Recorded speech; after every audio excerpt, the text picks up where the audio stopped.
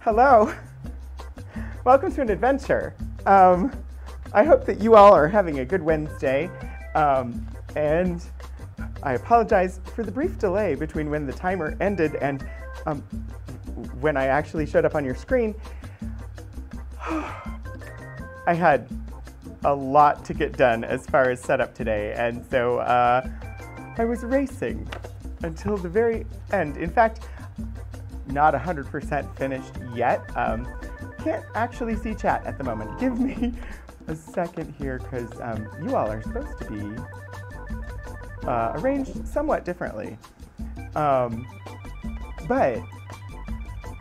I hope that you're having a great day, and I hope that you're all ready to learn U.S. foreign relations from the 1980s.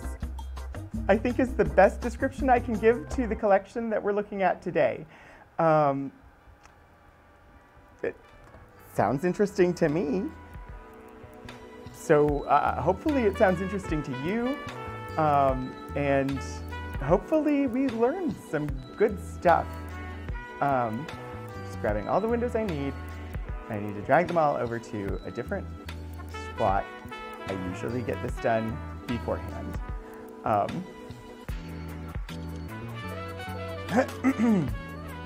But yeah, today was quite a bit of stuff that I had to get done in order to make the stream happen. So, oh, you didn't think you'd be here today, Hannah, but you're here. Hello and welcome. It is good to see you. I saw some of the chat. Let me see here what we can do to see the rest of the chat. If I could just like save the way that the windows are organized, that would be so lovely. But as yet, I don't have a method of doing that. So I'm vamping while I get things organized so that I can see what you all are saying. Okay, I think we're doing slightly better here, because at least on one of the channels, I can scroll up and see what you're saying now. Which includes, let me see. Hello, Lord Portico. It is wonderful to see you today. I hope that you're having a great day. Hello, Elixie. Enters the bridge and takes the station.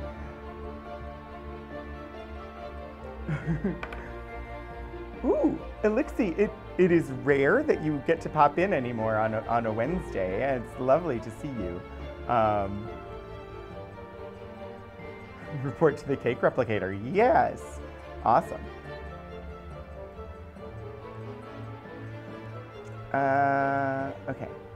And I see, let's see, I see Shadows of Life. Hello. Conciliance. Hi. Yes, I got everything set up. And it was later than I hoped, but everything's in place. We're live. The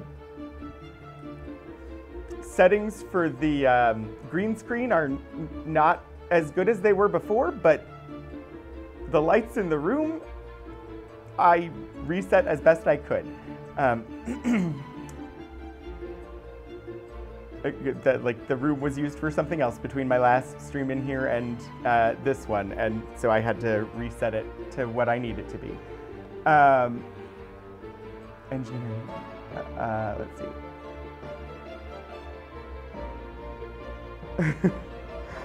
I love the discussion in the chat about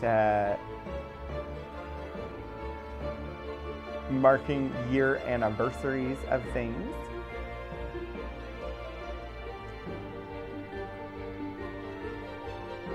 Okay.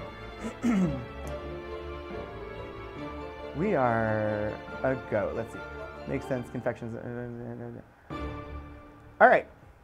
I have caught up on the chat. It's lovely that you all were able to join me today, and we're going to be looking at some archival materials. So how about we find out what those things are that we're going to be looking at. Plus, as always, we're going to start off today by taking a look at the land recognition or land acknowledgement and labor recognition. So I have that ready to pop up here. Thank you for dropping the command, Hannah. I don't know why it didn't work. Maybe it was, I think it was slightly misspelled, but you know, that is okay. I need to be able to see this. All right, here goes. I have given a try to getting things set to a good state again. Hopefully you all can see this and hear the music and me. These are the land acknowledgement and labor recognition from the Office of Inclusion and Diversity, inclusive.vt.edu, which is behind me.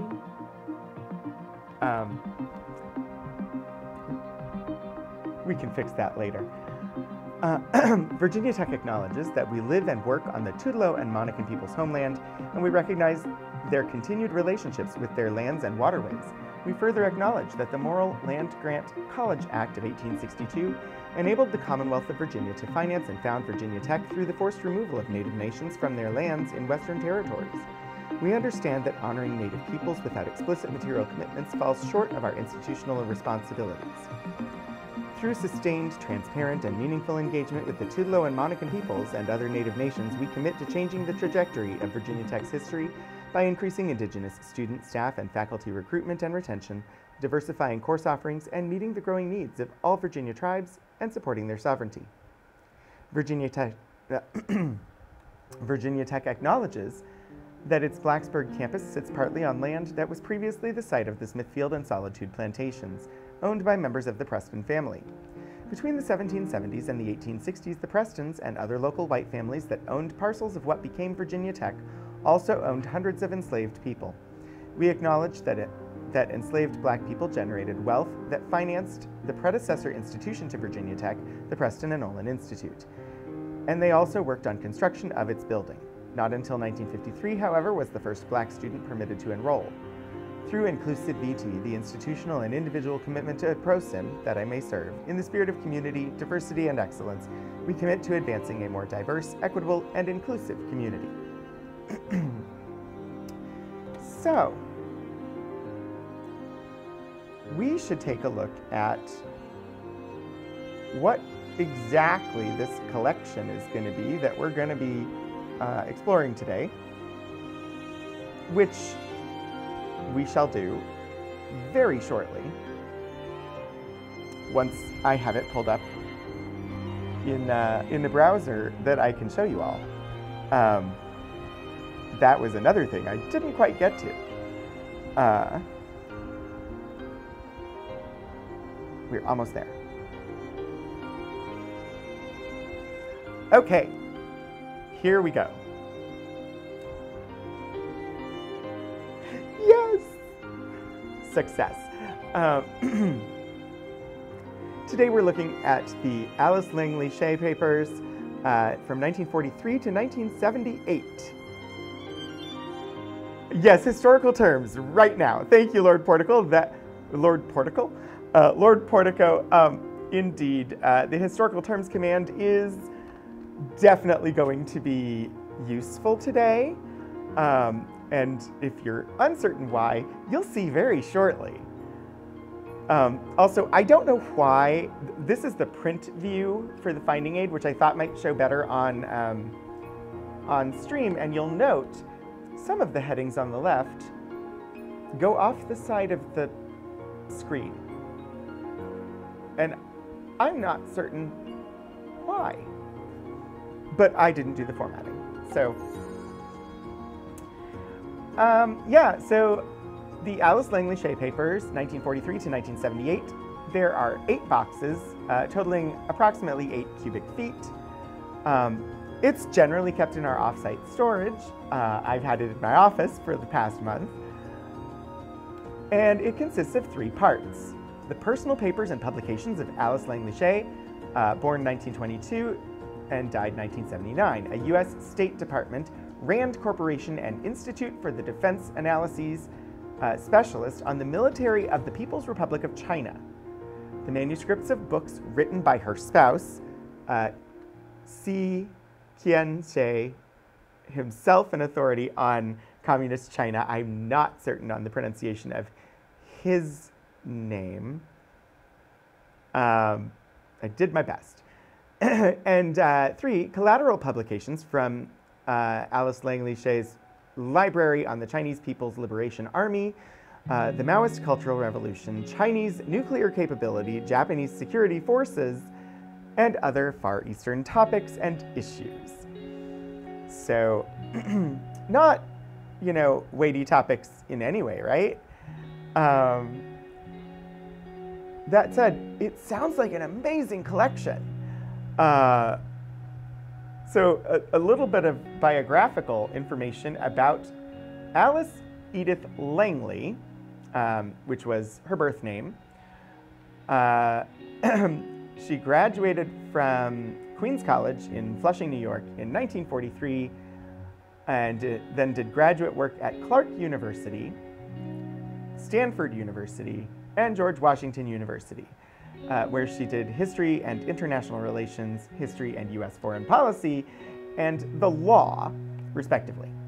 And then also the University of California at Berkeley, where she studied graduate work, or did graduate studies in Chinese.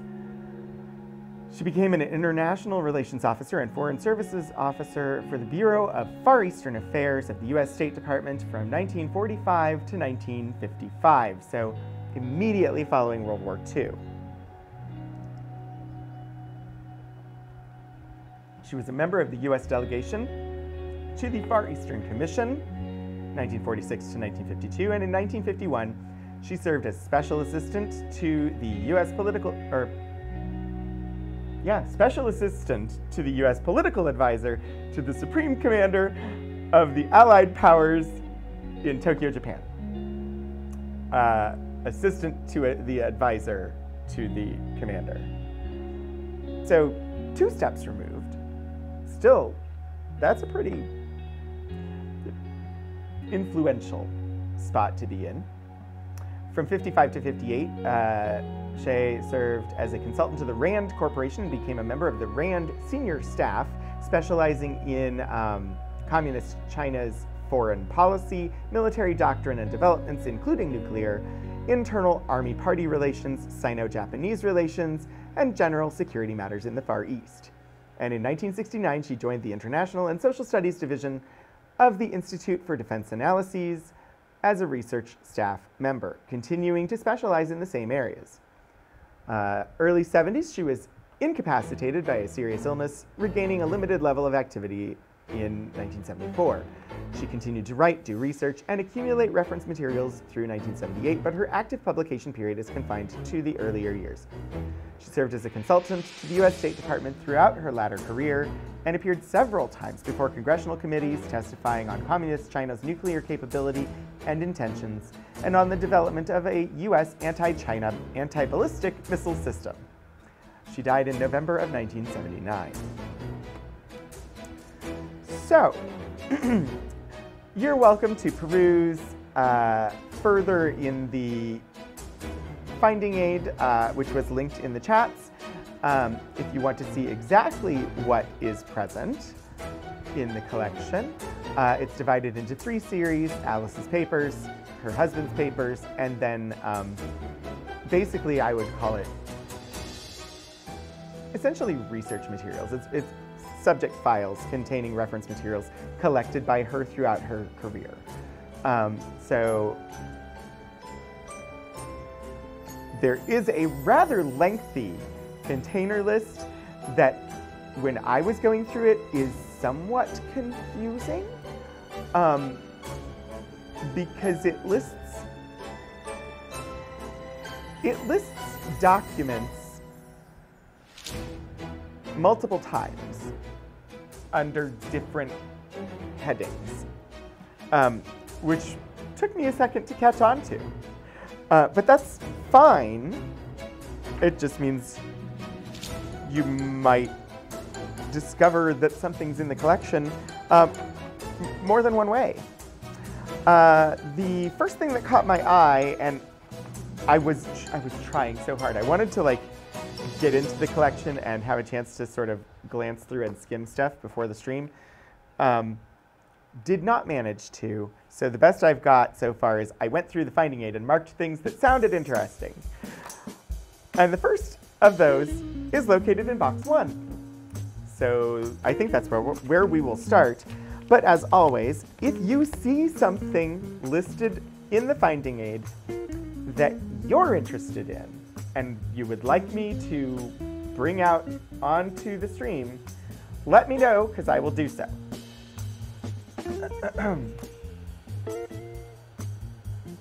Okay.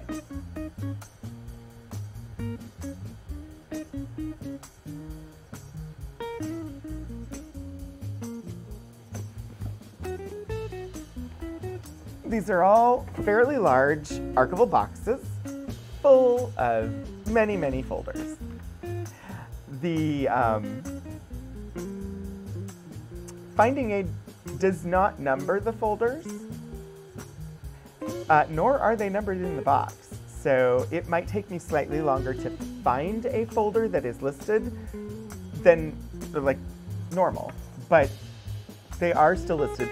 And all of the boxes came from storage with what appears to be some water damage, but it seems confined just to the exterior of the boxes. In looking at it, I have not noticed any water damage to the contents. If there is some, maybe we'll discover it. I don't know.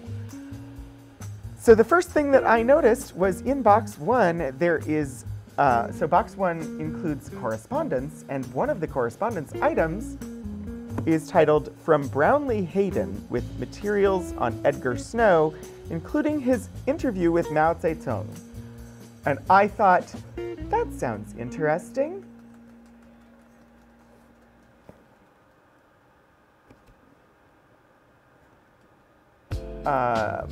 So if I can find it, we will look at it. I am uncertain where it will be, though. I'm actually going to pull folders out of here because I'll be able to flip through them faster that way.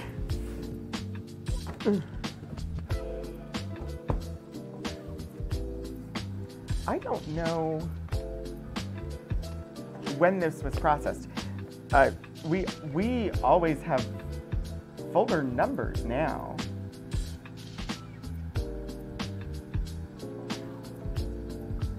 See, now I'm looking because I'm curious. We don't know. It was done sometime prior to 2006, and then it was processed, and there was a paper finding aid.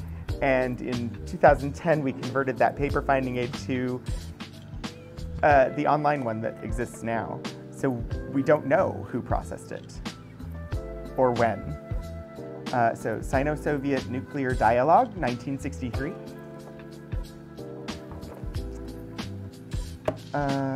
Hinton, Halpert, Swearington, Rand. New stage of the Cultural Revolution, PLA in polities, Sino-Soviet relations, progress of the Cultural Revolution. I'm looking for specifically that Mao Zedong one because that was the one I marked. All of these sound interesting.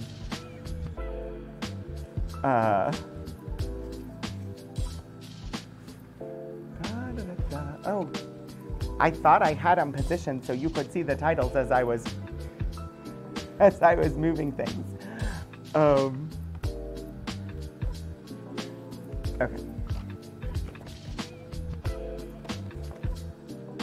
So it's the third one listed in the finding aid, clearly not the third folder in the box. Memo. Huh. Well, that's not all the correspondence. More correspondence. Okay, let's see. To circular letter. Oh.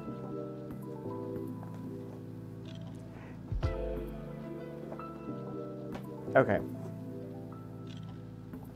Well, I am learning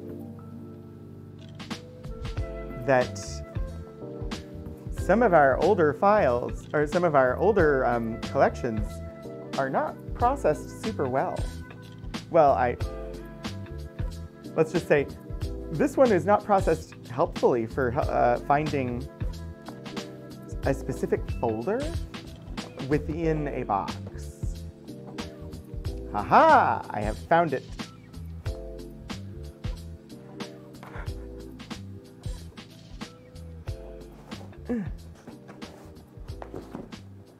I don't understand why it was organized that way, but who knows? Maybe that is the order they were in when they came to us, which is often the case. But then having folder numbers would be so much more helpful. All right. Yes, this is from Brownlee Hayden with Edgar Snow's interview with Mao Zedong.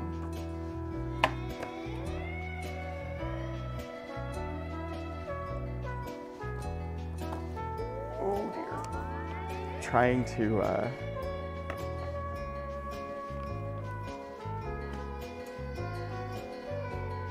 it's a bulky collection. There's lots of space necessary.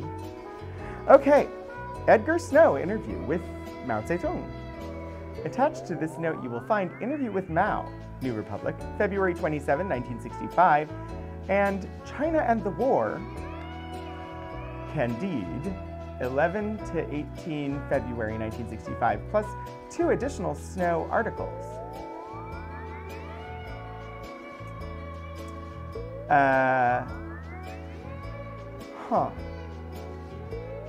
I don't know why U.S. View shows up as a link in that message, but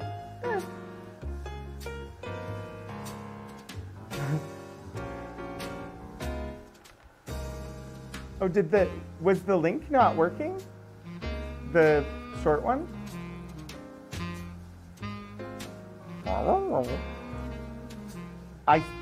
I thought I had updated everything, but thank you, Lord Portico. If it was not updated, thank you very much for updating it. My apologies. Is it... Oh, that's weird. That's super weird. Is it incorrect on the other channel as well?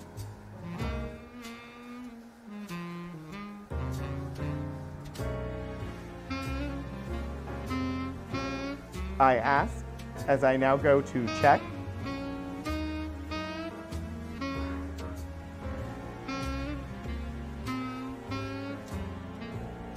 Somehow, I think it's actually correct on the other channel. It was just on that channel that it was wrong. Who knows? Who truly knows why? All right. I have compared the English and French versions. The French version omits about 40 lines in which Snow and Mao discuss the authenticity of certain essays attributed to Mao, also omitted from U.S. newspaper versions. For example, LA Times, Washington Post. I have marked the portions of the French version that have been omitted from the New Republic version. Brownlee Hayden. Enclosures, NR Interview, Candide series. You went to look at the finding aid here and open another tab to this channel. Well, you know, maybe I was just trying to drive up my numbers. I don't know.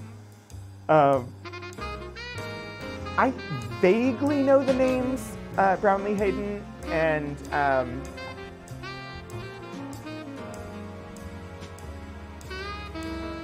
Edgar Snow. Like, they feel familiar, but this is before my time, so I'm like, were these like household names? The name that really catches my eye with this is Mao. These look like, okay, so these are like copies of newspapers, I think.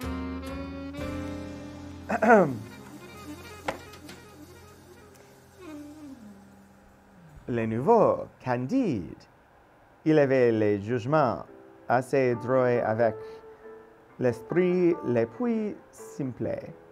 C'est, I'm sure it sounds horrible if you actually speak French. C'est, je crois, pour... C'était récent quand les nommé Candide. Voltaire. I did not know that I was going to be looking at a French document today, and I did not come prepared to translate it, which is fine. We'll skip past it pretty quickly and go to the English ones. But also, I took 1 year of French, and it was in the 6th grade. So, yeah. Actually, yeah, no. 5th grade. I took it when I was young. I don't know. I don't remember when. It was a long time ago. La Chine et la guerre en priorité mondiale. Mondiale. First interview with Mao Zedong.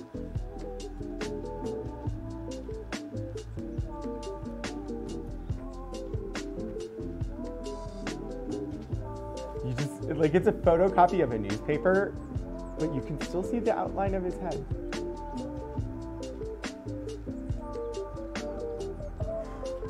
All right, I'm gonna move on past. So they've marked in the letter. They said they marked sections.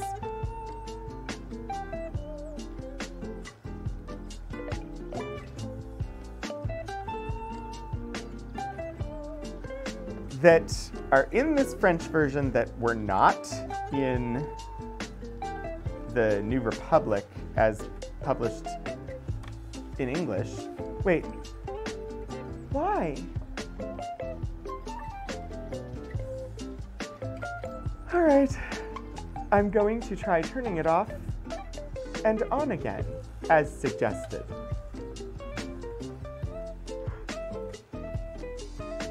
Why?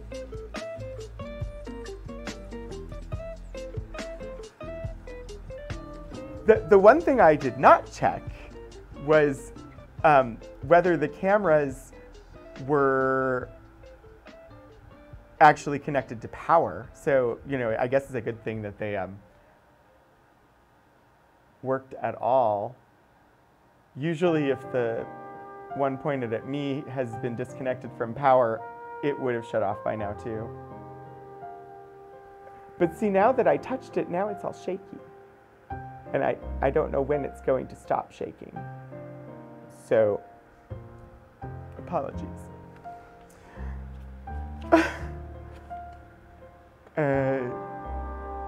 Yes.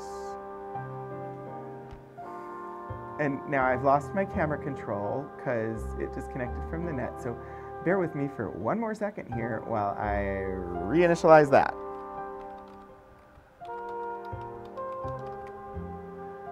Honestly, it would not be this stream without at least a little bit of technical difficulties, right? Okay. Put that window back because it won't let me turn that on without increasing the size of the window.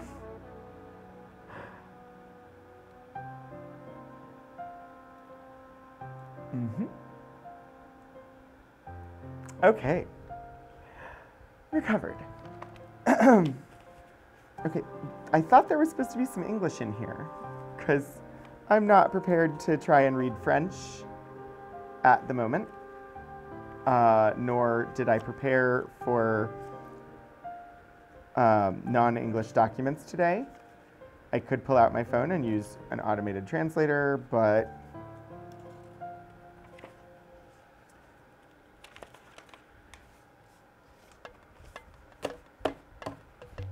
I am not going to, because there's plenty of other things to look at.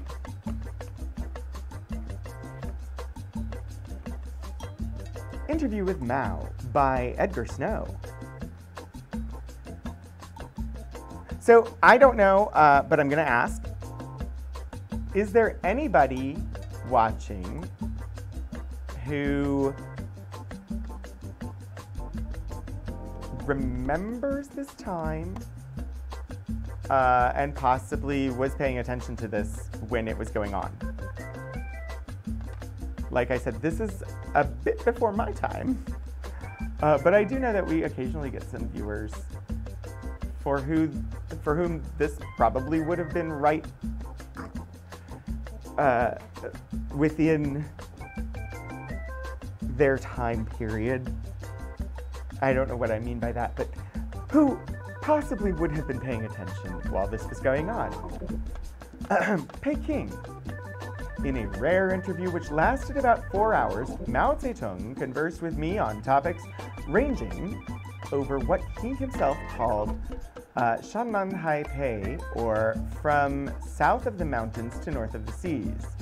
So I take it that that means a wide range of topics.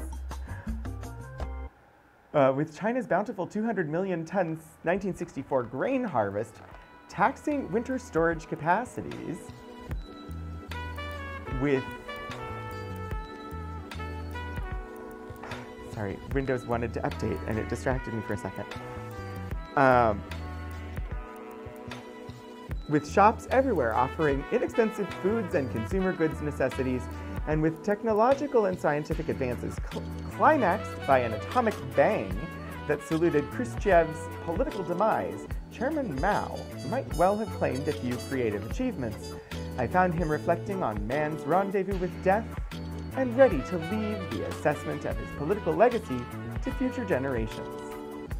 The 72-year-old warrior greeted me in one of the spacious Peking decor rooms of the Great Hall of the People, across the wide square facing Tiananmen and the heavenly Peace Gate of the former Forbidden City.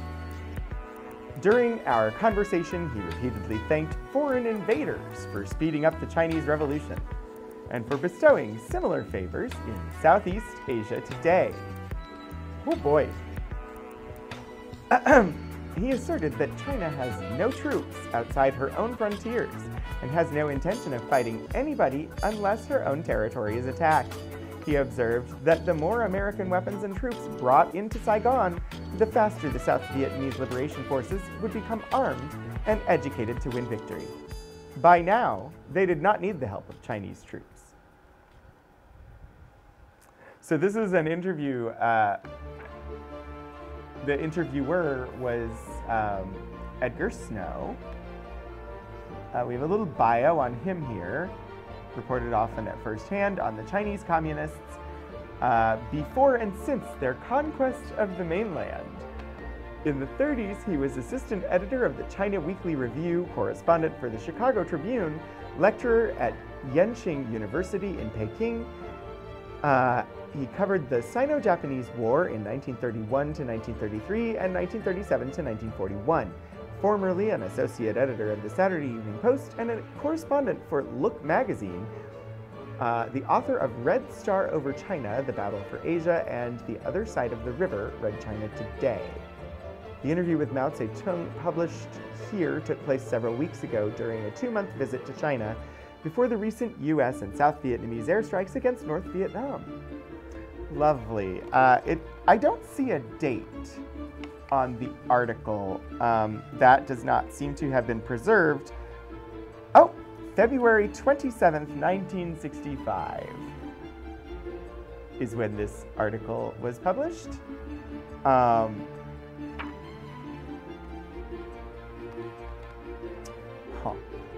At the start of our conversation, Chairman Mao agreed to be photographed informally in a film I believe to be the first ever made of him for foreign television.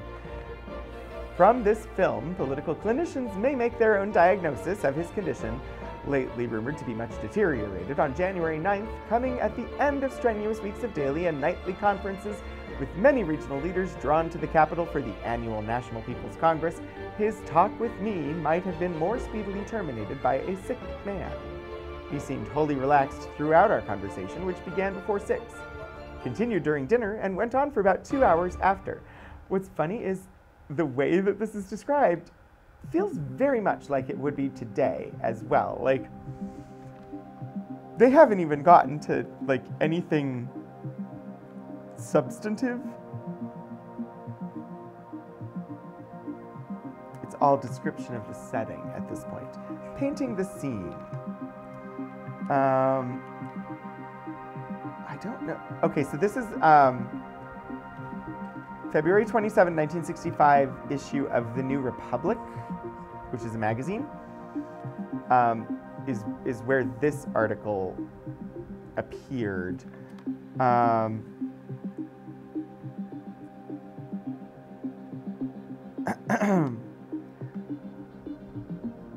I think I will read this section on China and the bomb, and then we will move to another document, unless people are stupendously interested in this and shout for me to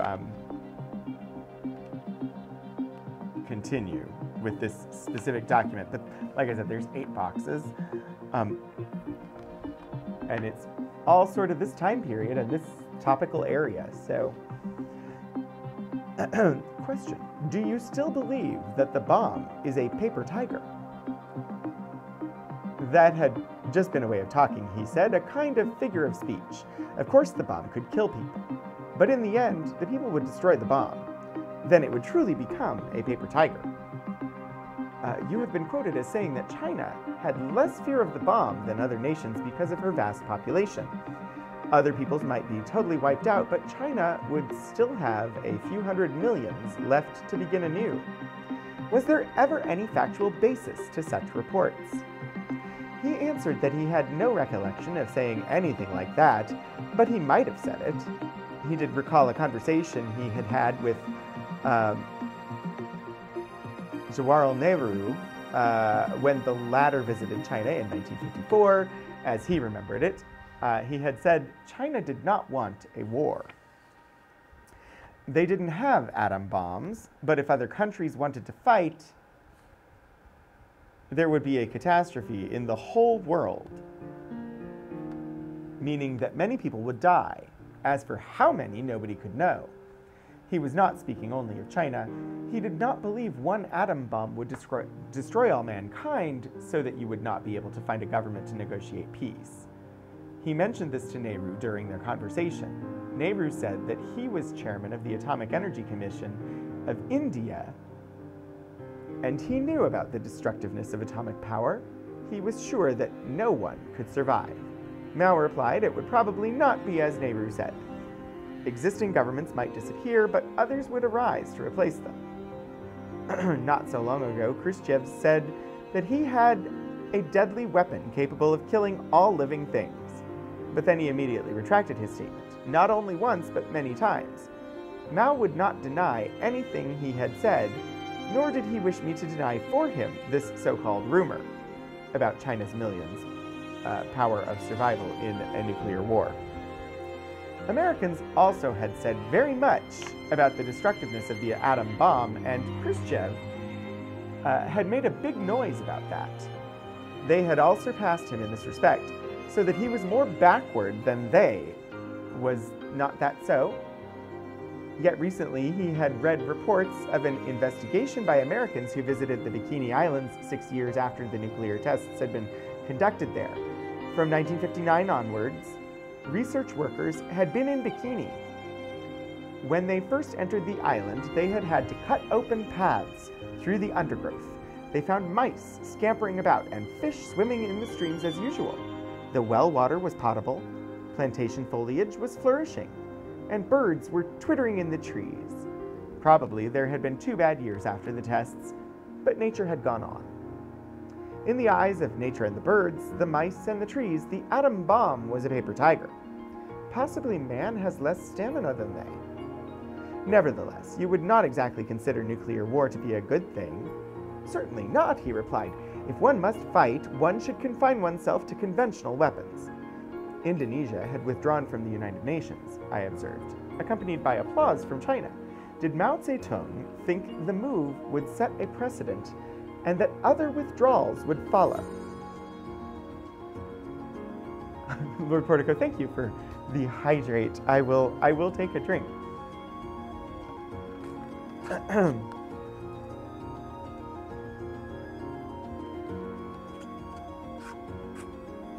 Mao said that it was the United States which had first set the precedent by excluding China from the United Nations. Now that a majority of nations might favor restoring China's seat despite U.S. opposition, there was a new scheme to require a 2/3 majority instead of a simple majority. But the question was, did China gain or lose by being outside the UN during the past 15 years? Indonesia had left because she felt that there was not much advantage to remaining in the UN. As for China, was it not in itself a United Nations? Any one of several of China's minority nationalities was larger in population and territory than some states in the UN whose votes had helped deprive China of her seat there. China was a large country with plenty of work to keep her busy outside the UN. Is it now practicable to consider forming a union of nations excluding the United States? Mao pointed out that such forums already existed. One example was the Afro-Asian Conference. Another was GANEFO, Games of the New Emerging Forces, organized after the United States excluded China from the Olympics.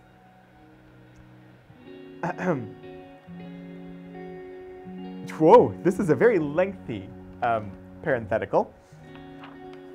Preparations for the Afro-Asian Conference, scheduled to open in Algiers in March, had been plagued by many problems. These included the Indonesia-Malaysia dispute and insistence on the part of the pro-China Bandung powers that the USSR must be excluded from the conference as a strictly European power. There is reason to believe that China regards the Afro-Asian Organization as the potential center of planned development of a third world largely independent of neo-colonial or Western capital, following Chinese principles of self-reliance in internal development and of mutual help between the Afro-Asian states.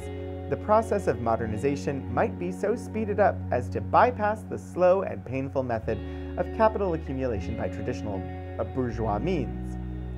Such a theoretical alternative would, of course, imply more rapid and radical political evolution and an earlier arrival at pre-socialist conditions in the capital-poor Afro-Asian states. Outside the context of this interview, it may be added that it has been obvious for some time that the Afro-Asian Conference is also viewed as a potential permanent assembly of the have-not nations, to exist independently from the American-dominated United Nations, from which China and her closest allies have long been excluded and which Indonesia has recently left. In fact, Mr. Chairman, how many people are there inside China's own, quote, United Nations, I asked. Can you give me a population figure resulting from the recent census? The chairman replied that he really did not know. Some said that there were 680 to 690 million, but he did not believe it. How could there be so many? When I suggested that it ought not to be difficult to calculate on the basis of ration coupons, cotton and rice, alone, he indicated that the peasants had sometimes confused the picture. Before liberation, they had hidden births and kept some off the register out of fear of having them conscripted. Since liberation, there had been a tendency to report greater numbers and less land, and to minimize output returns while exaggerating the effects of calamities. Nowadays, a new birth is reported at once, but if someone dies, it may not be reported for months. His implication seemed to be that extra ration coupons could be accumulated in that way. No doubt, there had been a real decline in the birth rate, but the peasants were still too slow to adopt family planning. There had been a decline.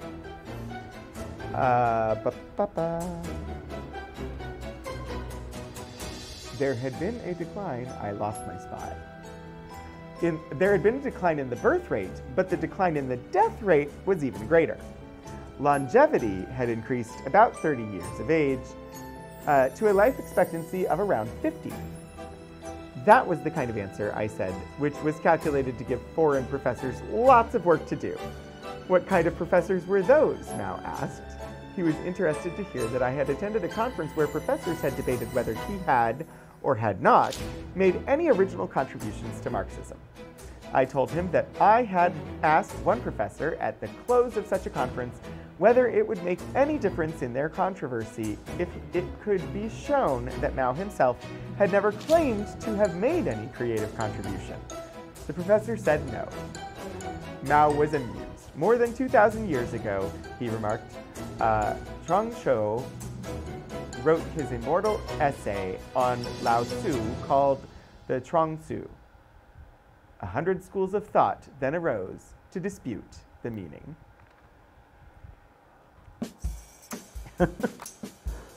This is actually a very entertainingly written article.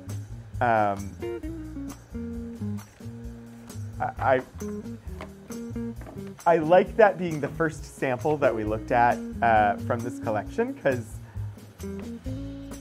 I thought it was interesting.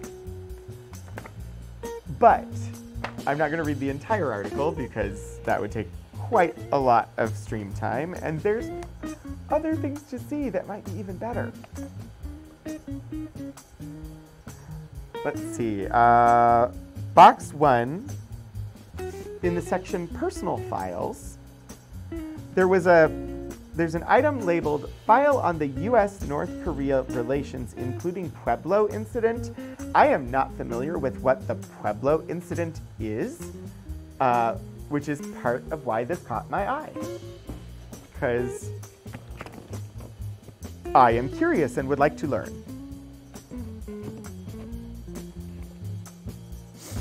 All right, let me try and find this though. What was it called?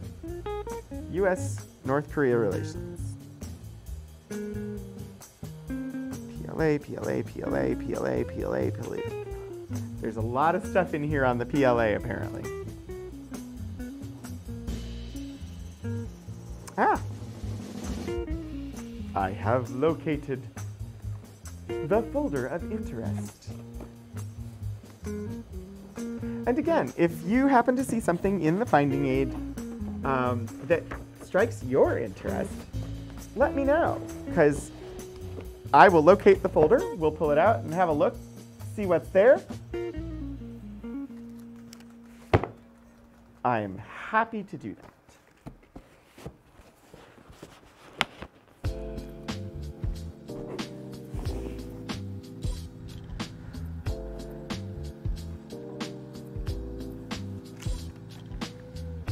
All right, so files regarding North Korea, Pueblo Incident. Like I said, I have no idea what the Pueblo Incident refers to. So let's find out. GGG1, North Korea. 25 January 1968. This appears to be a draft of an article.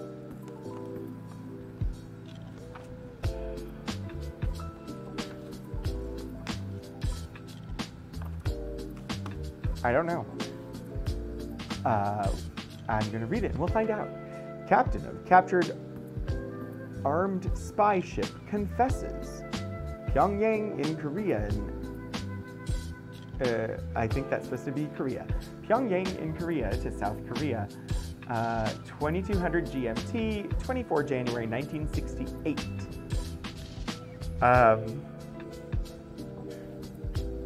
Verbatim text of statement ascribed to Commander Lloyd Mark Butcher, captain of U.S.S. Pueblo. Broadcast in English following introduction in Korean.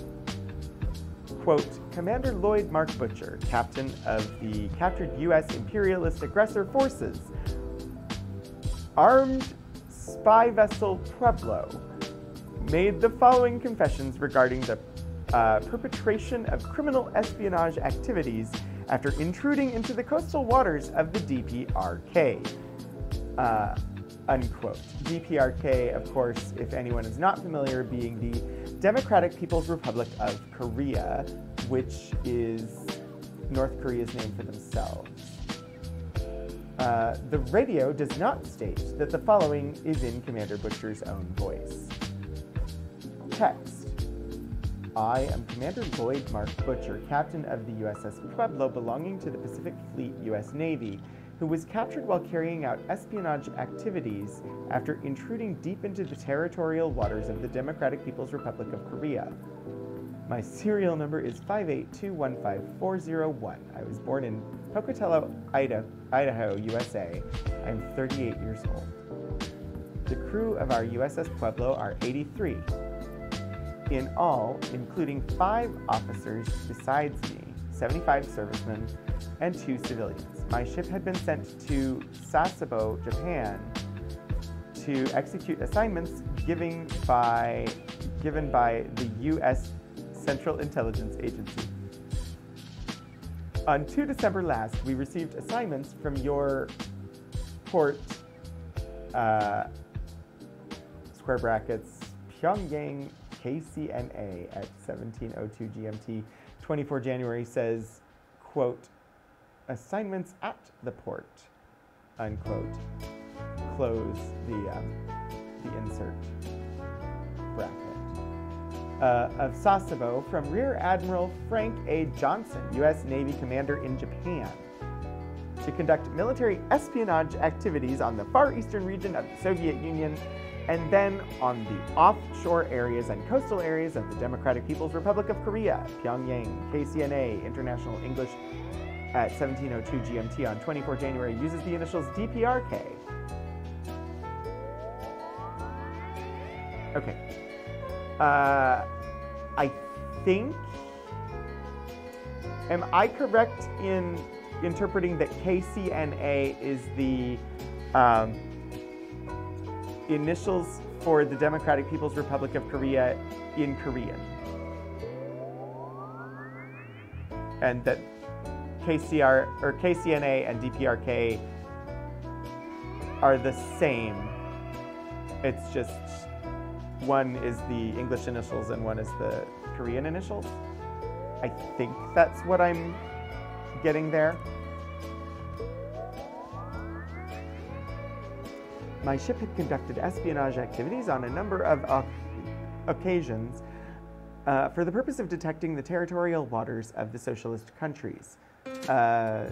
Through such espionage activities, my ship detected some military installations set up along the coasts of the socialist countries and submitted the materials to the U.S. Central Intelligence Agency.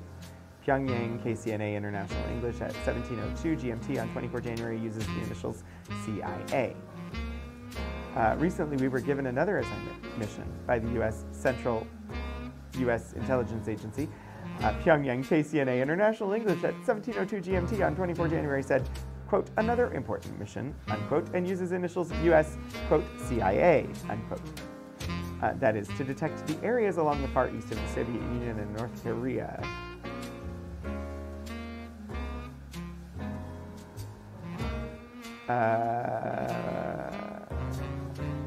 That's a really lengthy insert. Pyongyang, KCNA International English at 1702 GMT on 24 January uses, quote, Democratic People's Republic of Korea, unquote. Pyongyang International English to Southeast Asia at 0805 GMT on 25 January uses, quote, Democratic People's Republic of North Korea, unquote. And the phrase, quote, Democratic People's Republic of, unquote, may have been dubbed in on the original tape, since the volume of this phrase is noticeably lower than the rest of the statement. The U.S. Central Intelligence Agency, Pyongyang, KCNA International English at 1702 GMT, on 24 January uses the initials U.S. CIA. Promised me that if this task should be done successfully, a lot of dollars would be offered to the whole crew of my ship, and particularly I myself would be honored. Oh boy.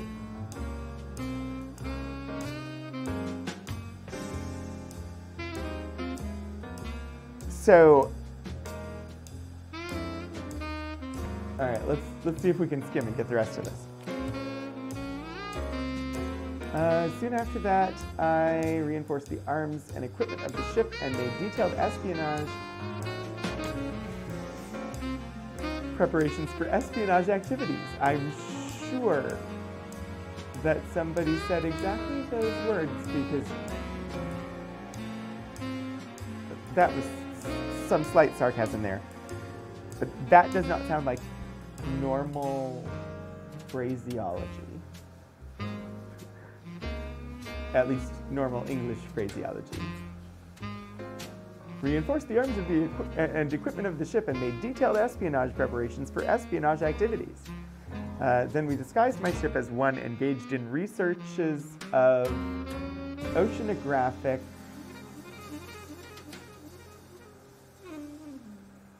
electronics and left the port of Sasebo, Japan, and conducted espionage acts along the coast of North Korea via the general area off the Soviet maritime province. We pretended ourselves to conduct the observation of oceanographic conditions on high seas, electronics research, and on electronic waves, magnetic conditions, and exploitation.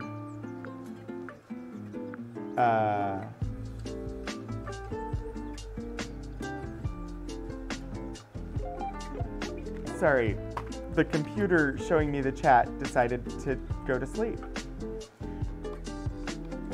This is wonderful.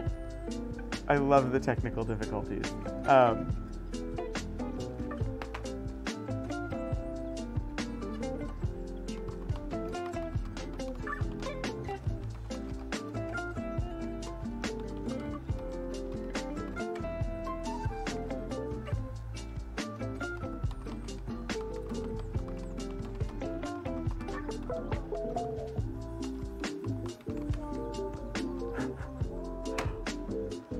Oh boy.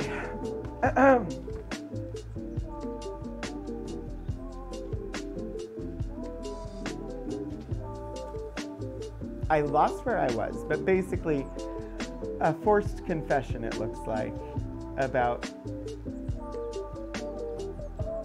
pretending to do science in order to spy on North Korea. After the U.S.S. Pueblo was captured?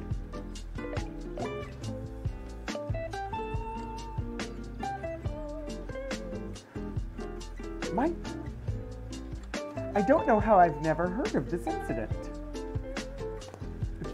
Maybe it wasn't a big incident? Maybe it didn't really matter a bunch?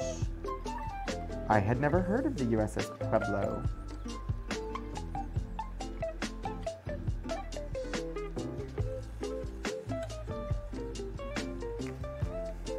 (1969). Come on, page. Not chatty enough. I don't know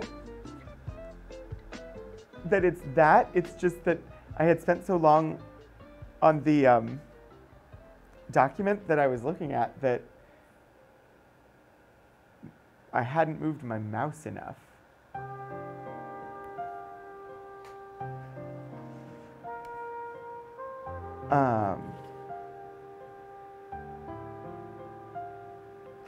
I don't know. Okay, so let's see. Let's see what this is. Foreign comment on Pueblo Incident review. Pyongyang, January 6th. Friends of fighting countries in Asia and Africa hail as their own the great victory of the Korean people who abased the pride of the arrogant U.S. imperialists and brought them to their knees in the incident of the U.S. imperialist armed spy ship Pueblo, which conducted espionage activities after intruding deep into the territorial waters of our country.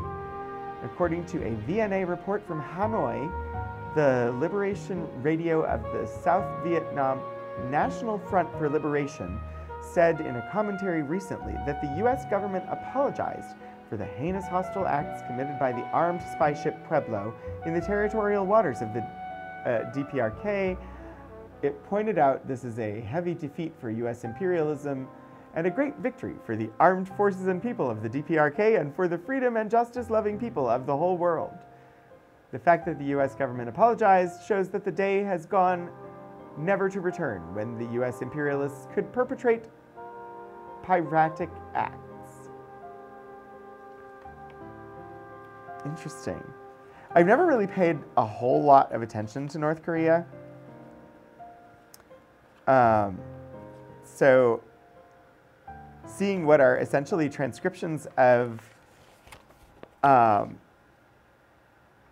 internal broadcasts, like messages that were intended for consumption by the people of North Korea,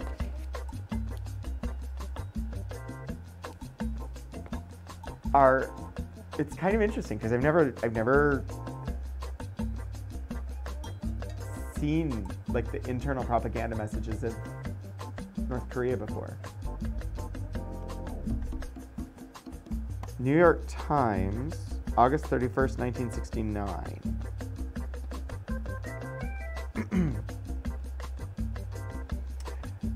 So on the left there is a picture of Kim Il-sung, who was North Korean premier at the time. It seemed like the rerun of a bad old movie. The scene last week, once again, was the joint security area of Panmunjom, and the players were again the chief American and North Korean negotiators of the Military Armistice Commission. The script, too, was familiar. The Korean demanded that the United States apologize for its alleged, quote, criminal activities, unquote, as the condition for the return of American servicemen held captive in North Korea. Less than a year ago, the North Koreans confronted the Americans at Panmunjom with a demand for an apology to effect the release of the crew of the captured intelligence ship Pueblo. The United States did produce the apology and then repudiated it when the Pueblo crew was released. This time, the North Koreans are holding the injured three-man crew of a United States Army helicopter that was shot down after it strayed over the border into North Korean airspace on August 17th. The United States may once again decide to give the required apology in order to free the captured Americans. And following the precedent set after the Pueblo Incident and the destruction of a United States intelligence airplane by North Koreans last spring, Washington probably will eschew any retaliatory action against Pyongyang. Huh.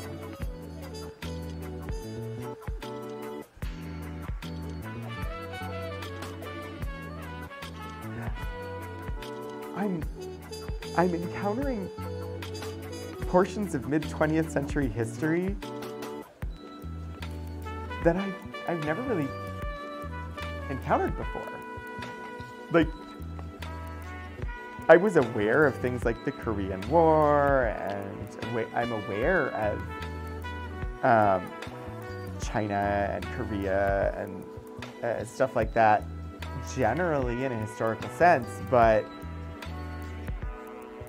I've never gone like to this level of detail to where these would be familiar topics.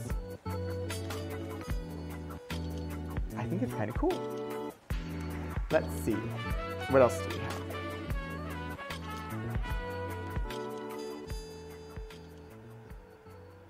I marked background on Nixon administration's Vietnam and China policies. I marked test ban and non-proliferation treaties. Let's see what else I marked.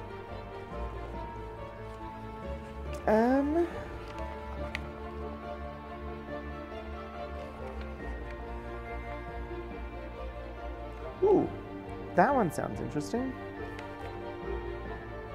I mean, I marked them all. The ones I marked all sound interesting, but Box 3.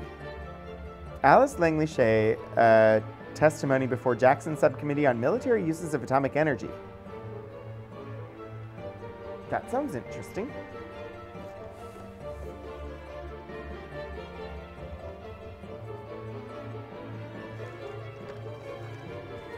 And I'll just mention again, if anybody watching happens to see something listed that sounds interesting to them and that they would like to see on screen, let me know.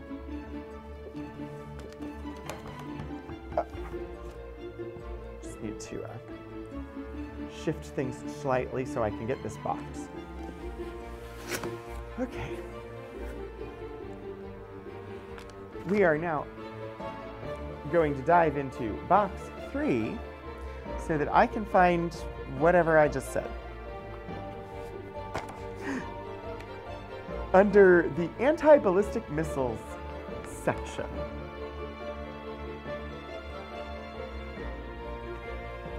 Which I don't see.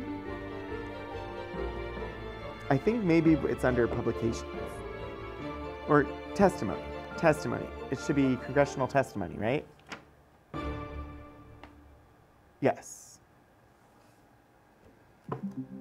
Jackson Subcommittee on Military Uses of Atomic Energy.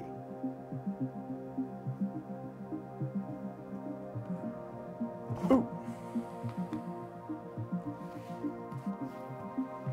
I will say this is the hardest.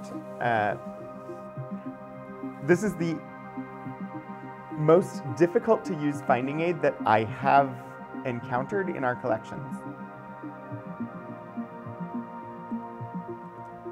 Uh-oh, my controls for the camera have stopped working.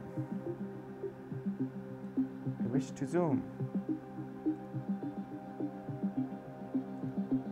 Or I wish to change the zoom level of the camera, please.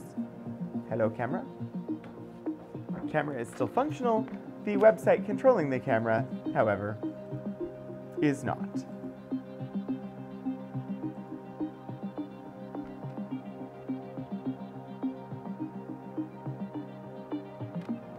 Huh.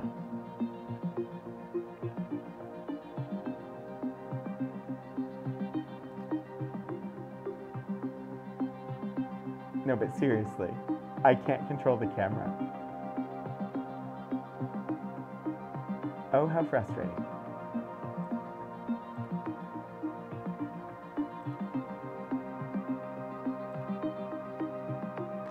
Well, there are other ways.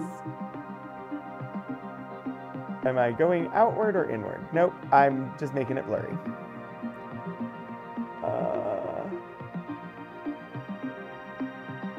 I wish to zoom. Zoom?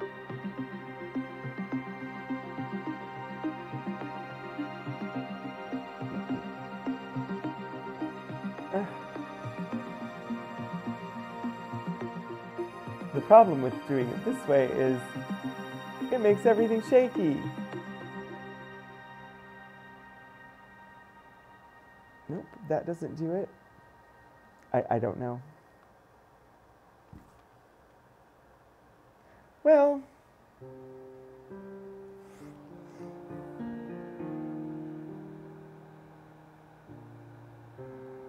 it's fine. I mean, I can function with this, but I was going to show you like the entire stack of papers, and that is apparently not going to be something that I do because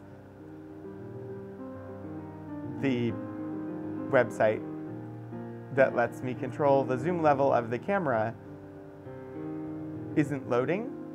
It came with a remote control, but to actually use the remote control costs, like it needs an adapter or something, and it costs like $500 some. So not exactly something we were gonna do. I have no idea. You know, I'm gonna restart the camera, I think, again. Because that has fixed it before.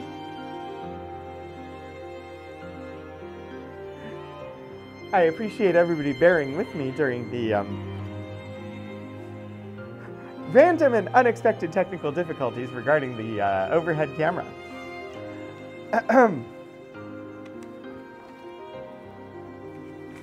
Just give it a second.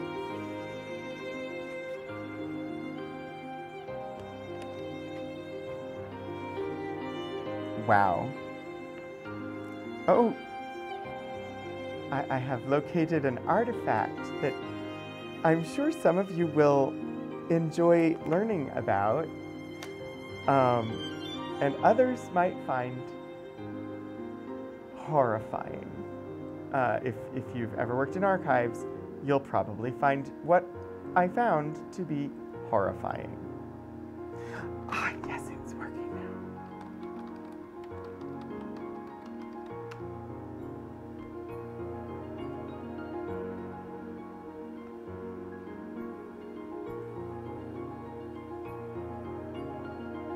At least the website is loading. The, oh, yes.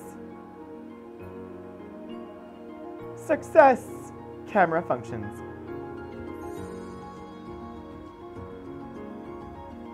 Okay. Woo! Hannah, have a good time. I hope you really enjoy it. I look forward to hearing how everything went in the Discord, although it does not have to be tonight. Just focus on enjoying the show.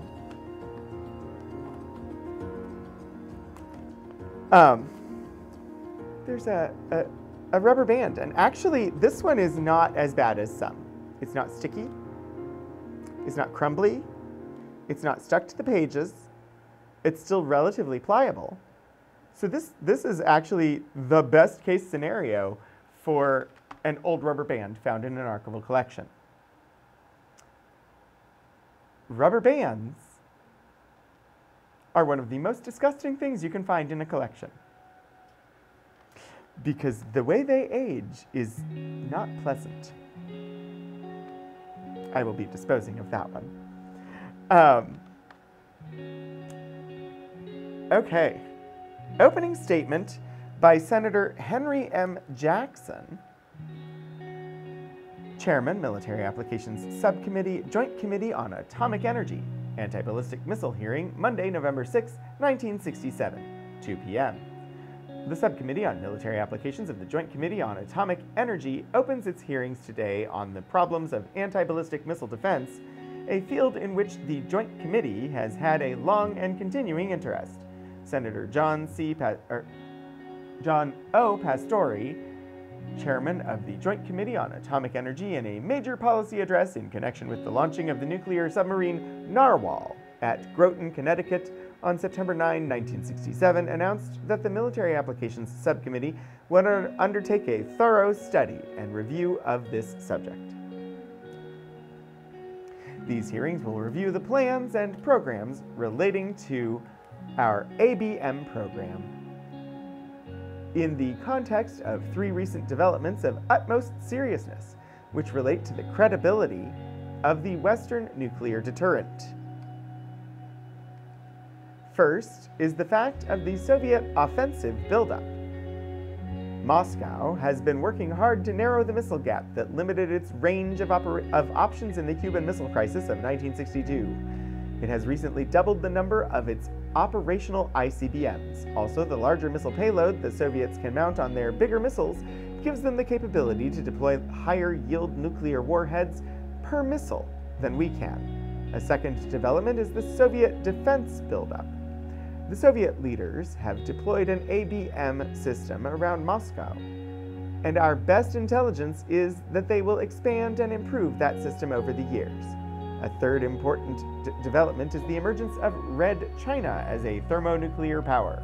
With the advantages this will give China to exploit the weakness of its neighbors, unless it has reason to fear the consequences. The main purpose of these hearings is twofold. We want to bring to the Congress and the public the latest information on plans by the Executive Department concerning the United States anti-ballistic missile program. The decision announced on September 18, 1967, that our government would undertake the development of a so-called thin ABM defense has significant implications for our national security. We expect the responsible officials within the bounds of security to discuss in public and in detail this recently announced program. I believe it is important that as much information as possible should be made available to the American people so that they can better understand the issues involved. It is also our sincere hope that these hearings will help to make clear some of the longer-term problems of ballistic missile defense as they relate to maintaining the credibility of the Western deterrent, which is the first essential of our national security and individual liberty, and of the survival of our allies in freedom. Let me say a word about the meaning of deterrence. What I mean by deterrence is a combination of forces in being and state of mind about the credibility of those forces. The Western deterrent must be credible to the adversary. If Soviet rulers came to believe that their ballistic missile defense, coupled with a nuclear attack on the United States, would limit damage to the Soviet Union to a level acceptable to them, whatever the level is, our forces would no longer be a reliable deterrent. The Western deterrent must be reassuring to our allies. If our allies came to believe that the Russians had an effective ABM system and knew that we did not, their confidence in the American deterrent and their will to resist Soviet blackmail would be undermined. The Western deterrent must be reassuring to the country and to the American president. If a president came to believe that the Soviets had a relatively effective ABM system and knew that the United States did not, this could inhibit our government from standing firm in a period of crisis. Hi, Puddleglum. Welcome. Under conditions where the credibility of the Western deterrent was in question, the Soviet Union would be emboldened to take greater risks in expanding the frontiers of its influence, for example, by moving on Berlin or by acting adventurously in the Middle East or elsewhere. The circumstances would thus be created for the most dangerous confrontation. A showdown between nuclear powers in which Moscow did not feel deterred by our forces. During these hearings, which are expected to extend into next year, we will also review the implementation of the Nuclear Test Ban Treaty safeguards jointly, Nuclear Test Ban Treaty safeguards jointly with members of the Nuclear Safeguards Subcommittee of the Senate Armed Services Committee. This is an annual review in connection with the annual report to the Senate on the implementation of the Safeguards Program. I might also note that the Preparedness Committee of the Senate Armed Services Committee and its staff have been following closely the main developments affecting the overall East-West balance of strategic forces. They are continuing their work in that area under the able leadership of the chairman of the Preparedness Subcommittee, Senator John Stennis. We welcome as our first witnesses in these hearings the Honorable Paul H. Knights, Deputy Secretary of Defense, and Dr. John S. Foster, Director, Defense Research and Engineering, Department of Defense. Mr. Knights, will you proceed? Okay. Ooh. Puddleglum, I'm very happy that you're having a happy no migraines day. I think it said that there was supposed to be actual remarks from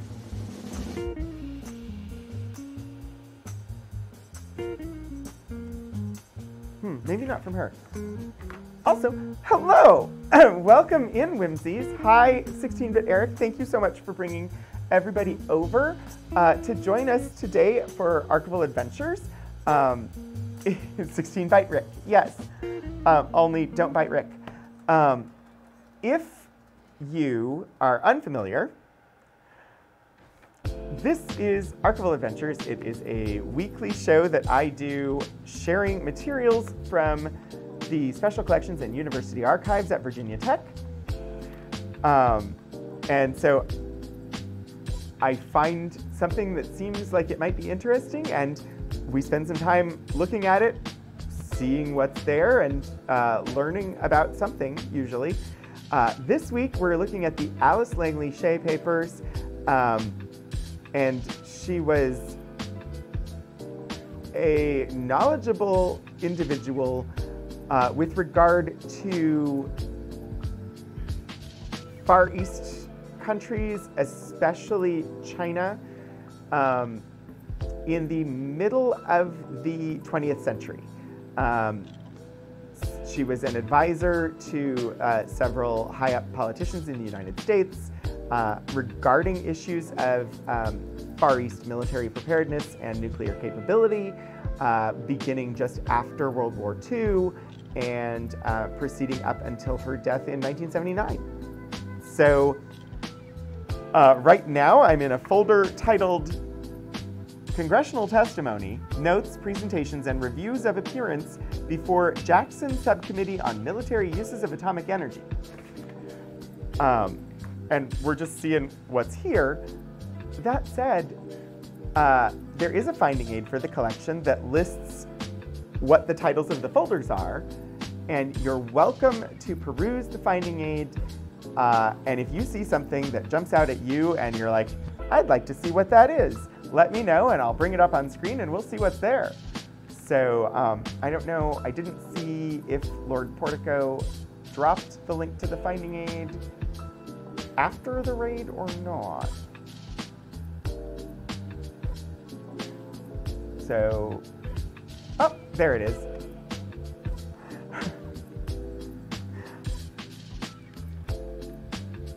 Okay.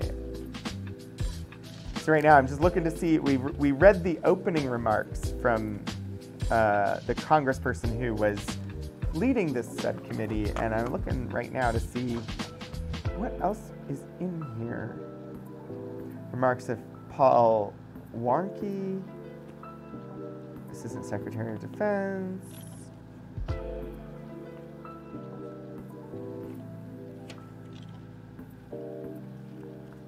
So I think a lot of this is subject files, which are essentially research files, where these were documents that Alice Langley Hsieh had put together in order to learn about the topic. I happened to see a map that called out Iowa, and so now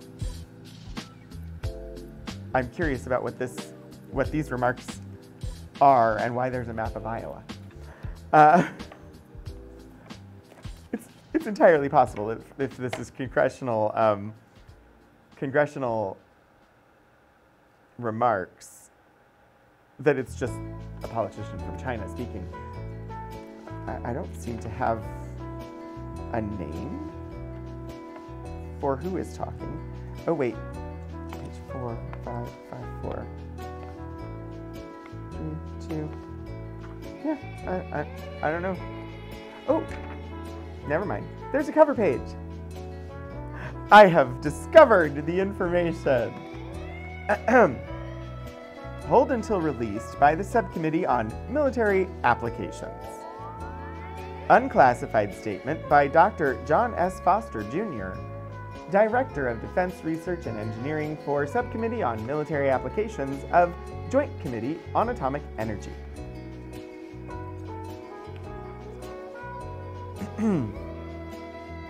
Let's see what there is.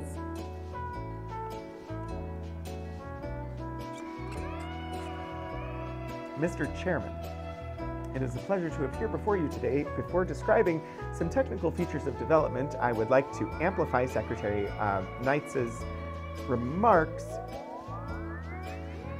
on the history of our experience with ballistic missile defense. The original need to provide a defense against ballistic missiles came in the 1940s with the introduction of the German V-2 short-range ballistic rocket and the experience subsequent to World War II with this class of weapon. By the middle 50s, the potential threat to the United States had become serious because of the extension of missile ranges to intercontinental distances. The ICBM presented a unique threat because of its speed and thermonuclear warhead. Traveling at 4 miles a second, it would reach this country in 30 minutes, compared to the hours previously required by enemy bombers. For almost a decade, the ICBM was considered by many to be the ultimate weapon against which no defense was possible. However, by the mid-1950s, a concept had evolved that we hoped would be an effective defense. In 1956, the Nike Zeus development program was started. Its design resembled, in many respects, that of its predecessors, Nike Ajax and Nike Hercules. Some of which, on prior streams, we've looked at the flight characteristics of. Radars were used to detect and track incoming targets, and a rocket interceptor equipped with a nuclear warhead was launched and guided to the target. A system was installed and tested at Kwajalein in the mid-Pacific Ocean. Successful intercepts were made against actual ICBM targets launched from California in the early 1960s. The Zeus system used a family of mechanically slewed radars, and consequently its traffic handling capability was severely limited. The only way to add the capability of handling simultaneous targets was to increase the number of radars. Consequently, the larger cities required as many as 30 to 40 radars, total of 4 different types. Even with this larger number, the system could still be easily overwhelmed by the enemy's use of multiple objects, such as decoys or balloons, since each of them would have to be taken under fire. These defects were corrected in 1963 by the initiation of the Nike X concept. Phased array radars were introduced, which steer their beams electronically in a few millionths of a second. The traffic handling capability was thus vastly improved. Also, the Sprint missile, a very high acceleration interceptor, allowed launches to be delayed until after the cloud of objects had re-entered the atmosphere. The atmosphere slowed down the pieces of chaff and balloons, and the radar could discriminate from them the warheads, which did not slow down until much lower altitude. In spite of these improvements, the system, when measured against the Soviet threat, had grave problems. As Mr. Knights stated, Nike X was originally conceived as a terminal defense system operating at moderate range. The battery at the most could defend one city. In the larger cities, more than one battery was required. The deployments were consequently very expensive, even if one were to attempt to defend a few of our cities. The cost to defend only 25 cities was about $10 billion of investment. To defend 50, about $20 billion. And any reasonable deployment would still leave hundreds of cities unprotected.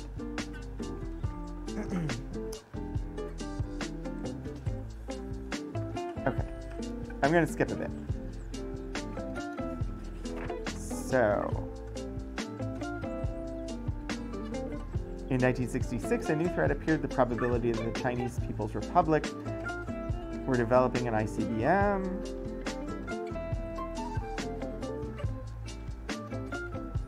Chinese-oriented deployment. So a Chinese-oriented deployment of this anti-missile defense system named Sentinel. The 4 principal components being the first radar is a perimeter acquisition radar, and the second is a missile site radar. The 2 missile interceptors are called Spartan and Sprint. They're all capital letters, which makes me believe that they are abbreviations. And I wonder what words they smooshed together to make it spell Spartan and Sprint. The PAR radar is used for long-range detection and acquisition. It is a large phased array type, which, as I said, means that its beam can be moved from one direction in the sky to another in a few millionths of a second. So we have a photograph of the radar.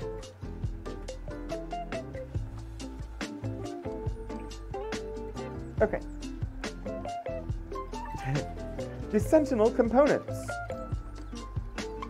The radar. So there were two types of radar, right? PAR and MSR. PAR was the perimeter acquisition radar, and MSR is missile site radar. So I'm not certain, but I take that to mean perimeter acquisition radar would be the radar that identifies the incoming stuff, and the missile site radar would be the radar that guides missiles that are launched. I don't know for certain, though. That's my guess. And then there's the 2 interceptor missiles, the Spartan and the Sprint.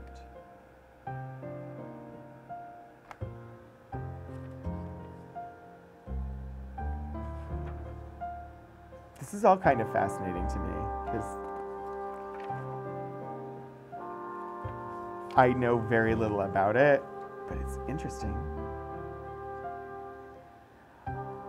A lovely 1960s aerial photograph copied onto printer paper. Such definition.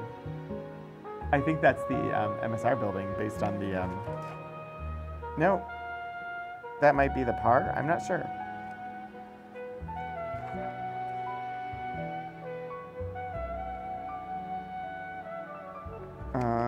Let's see. Oh, no, well, so this is the MSR. So yeah, that was the PAR, but also, this one doesn't look real. This is a rendering. The other one actually looked like it could have been a photograph, but maybe it was also a rendering.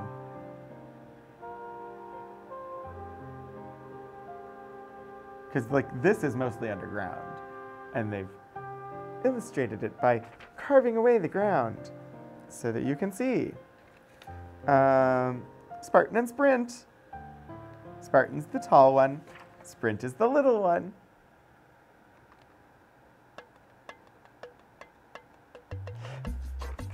I'm still trying to find out why there was a map of Iowa that we haven't quite gotten to, but it's the thing I'm most curious about. Let's see. Now let's put these components together and see how they work. Chart 5 shows an engagement, obviously not to scale. First, the long-range PAR picks up the attacking warhead as it comes over the horizon. It tracks it for a minute or two, establishing its ballistic trajectory. You will appreciate that this is a job for an associated computer. These are remarks to Congress, and the date of this hearing was November 6th, 1967. Therefore, a job for an associated computer is not referring to a mechanical computing device of the type that we refer to as computers today. It was talking about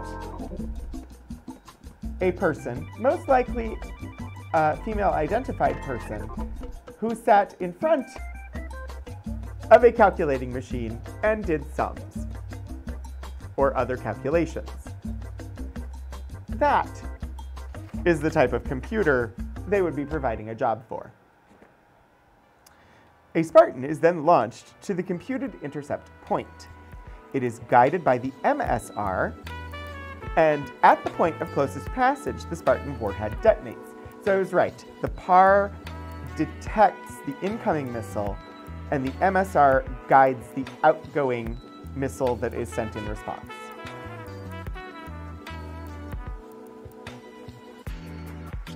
Wait, what about maps for secret reasons?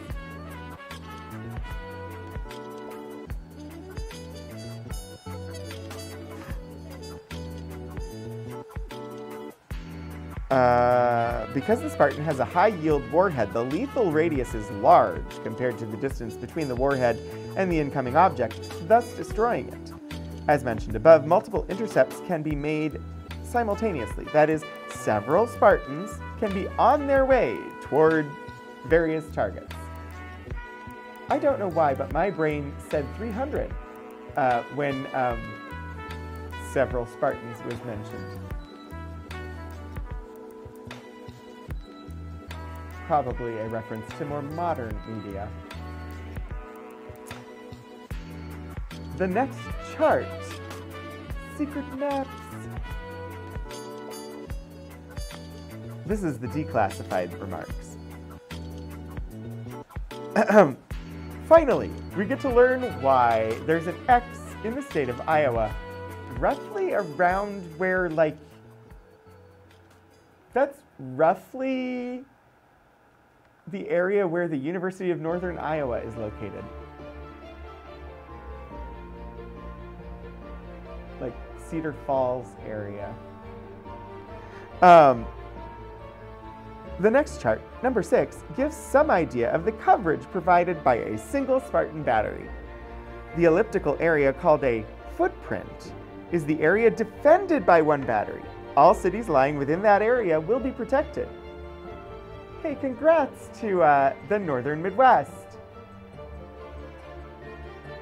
Wisconsin, Illinois, and Iowa and Missouri, you all lucked out because you're fully protected by that one site. Puddle Glum, that was like my initial look, like when I first caught just a glimpse of it, and what made me dig into this document was I saw an X on the state of Iowa with a circle around it, and I was like,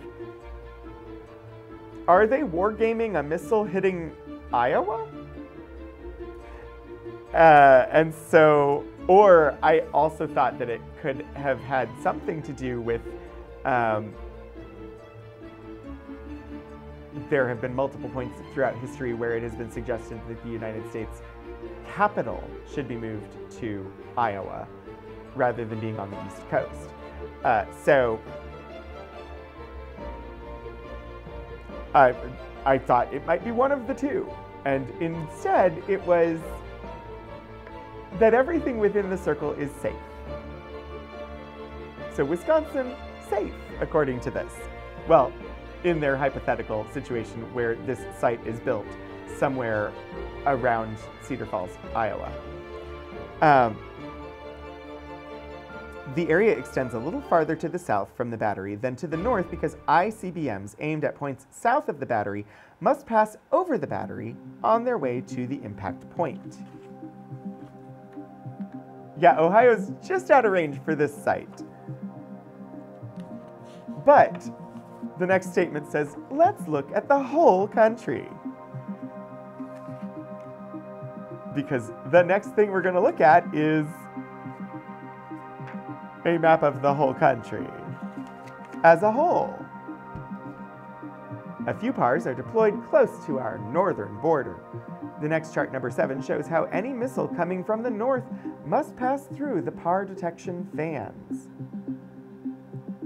which, for any missile originating on the other side of the planet, in the northern hemisphere, the fastest path to get here is across the North Pole. Like, heading up and over is faster than going around. Hi, Galara. Welcome. So having the missile defense pointed northward would make a lot of strategic sense. And then the following chart, number 8, we see that the whole country is covered. The batteries are so located that their footprints, when combined, essentially cover the whole country. No one is left unprotected. Well, except for maybe Alaska and Hawaii, which aren't on the map. And this is late enough that Hawaii is part of the country.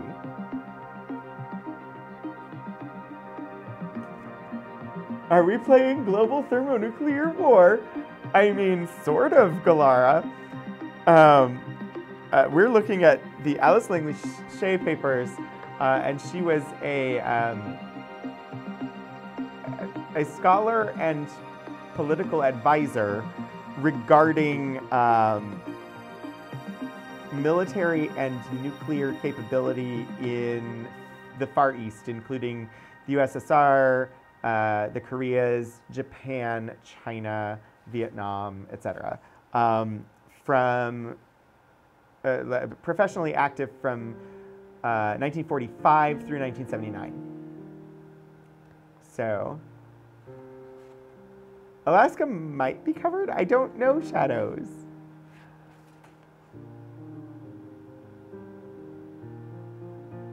Now I must emphasize that this type of defense is practical against small and relatively unsophisticated attacks. A massive attack can simply target as many ICBMs as a city as are necessary to exhaust the Spartans within range. Then there's no defense. So if they send a lot of missiles, well, then we're out of luck. A sophisticated attack can destroy the radars and negate the defense. There are many options open to an offense to attack the defense. So I've just finished telling you how great this system is. Now I'm going to tell you exactly how they can defeat it. We know them well because we must know what is necessary to penetrate any Soviet ABM. But in the case of small and unsophisticated attacks, a defense such as this is very effective. I turn now to a question often raised regarding the effect on our population of this ballistic missile defense, or if this ballistic missile defense were to be used. There are three main effects to consider: the flash, the blast, and the radioactivity. Oh, Puddleglum, thank you for coming by. We will be ending in just a moment because we have hit time for the stream, so you won't miss much. It was great of you to stop in. And hopefully it was interesting. Let's see. The flash, the blast, and the radioactivity. When the warhead explodes, there will be a bright flash of light. Most of the population underneath would barely notice it. If any were looking at that part of the sky, the flash could temporarily blind them. There would be no serious after effects. Because the high-yield bursts take place above the atmosphere, there would be little or no blast. It would be like a sonic boom. There would be no significant fallout from the radiation emitted at the time of the explosion. If dozens of defensive bursts occurred, they would deposit radioactivity in the atmosphere. There would be no harmful short-term effect, and the long-term effect would be very similar to that experienced from our late atmospheric test series in 1962. Consequently, there is no need to greatly increase our fallout shelter program. Although the Sprint warhead would explode in the atmosphere, it would not cause damage because of its low yield. Finally, what level of fatalities can we expect? This last chart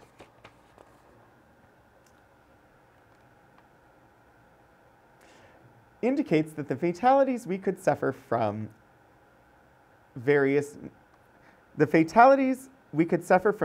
numbers of enemy missiles. Also shown is the situation with the Sentinel system deployed. As you can see, in the event of a Chinese attack, we will have high assurance of no losses for many years. Later, if the CPR threat grows in numbers and sophistication, there could be some increase in the probability of fatalities. To obviate this, we intend to continue to pursue a vigorous research and development program to improve our defense. In this way, we can prolong the period over which we have high assurance of preventing damage to the U.S. Mr. Chairman, and so then there's closing remarks. I wish, we do know, I just forgot. I was like, I wish we knew who gave these remarks, but we did know. I just forgot. That was a person who had a name, unsurprisingly. Where did the cover page go? Dr. John S. Foster Jr., Director of Defense Research and Engineering for Subcommittee on Military Applications of Joint Committee on Atomic Energy. That's who it was. So, expected fatalities if Chinese intercontinental ballistic missiles were to be targeted and fired at the United States in late 1967.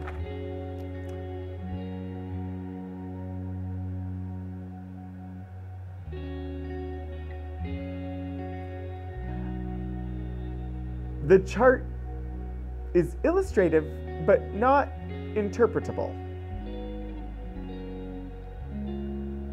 There are pretty lines. There are some numbers. There is no scale given.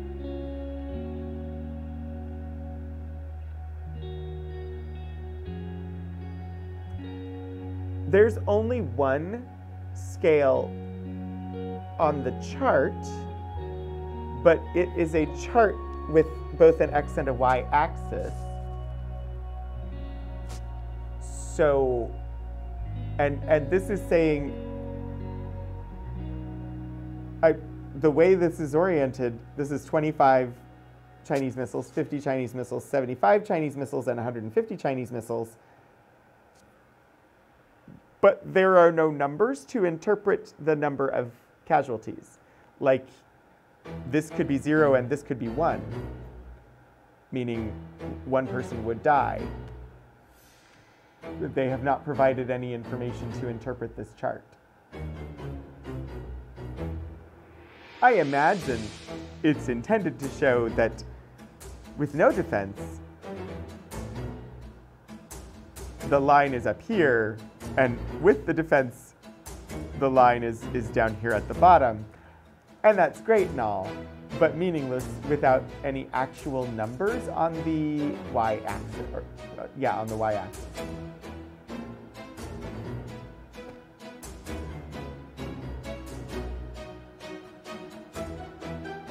Unsurprisingly,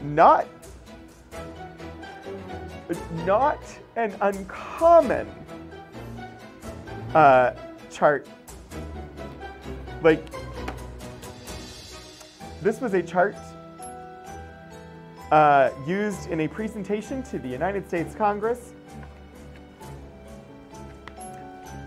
Many charts used in presentations to the United States Congress do not include the necessary information for the chart to actually mean anything. So that was not exactly strange. Okay, we do need to wind down. So I'm going to switch back to face here for a moment. I did want to pull up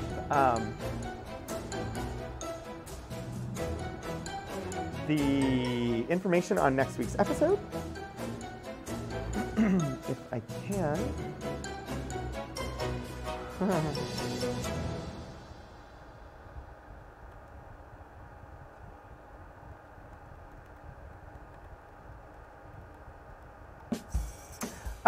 Because I thought it would be fun and interesting to, like, actually, you know, instead of just saying what it is, I can show you what's coming up. Because I have the power.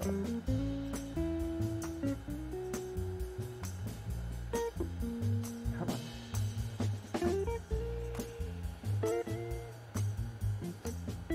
on. So, coming up next week on Archival Adventures, Wednesday, 2:30 p.m. Eastern Time, right here, we have the Hauser Institute of New York City. Late 1920s, booklets and broadsides related to the Hauser Institute of New York City, conducted by food scientist Benjamin Gaylord Hauser. It is going to be a pseudoscience fad diet kind of day.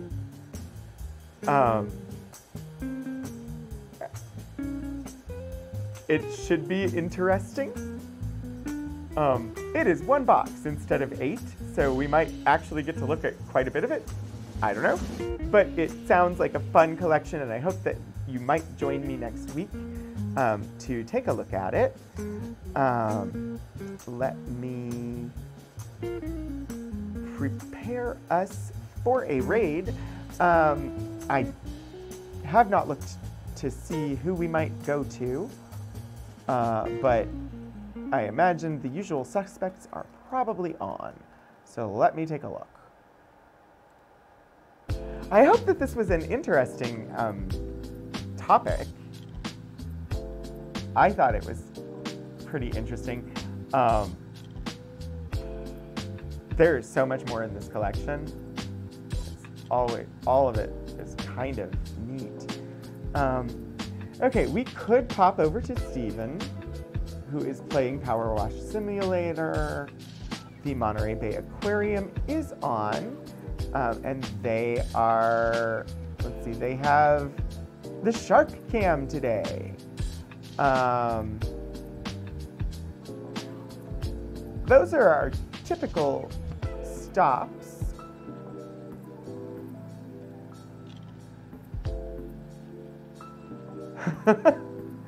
Constantly astounded by the the volume of information you just can't get online. Yeah, there's lots. I think I'm going to go ahead and set up the raid today for the aquarium because Shark Cam sounds fun and interesting. So let me go ahead and make that a thing that is going to happen.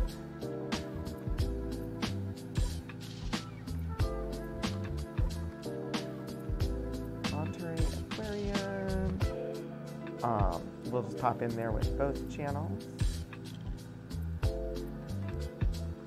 Yeah, so as always, thank you all for joining me today. Thank you, 16-bit Eric, for the raid.